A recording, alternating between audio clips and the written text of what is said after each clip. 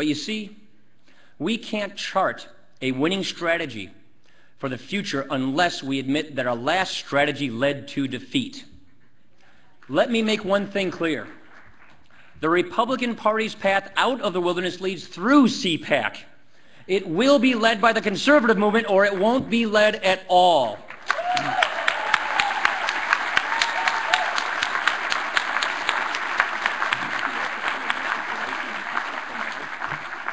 I don't believe millions of Americans simply embraced liberalism over the last 4 years.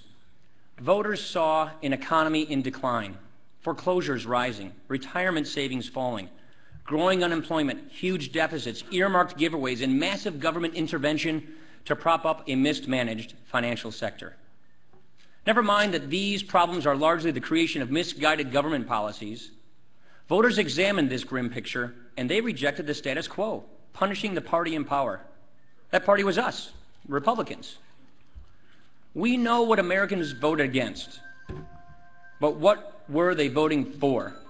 A strong economy, job creation, stable investments, lower taxes, sound money, balanced budgets, and limited government. In other words, Americans were asking for conservative policies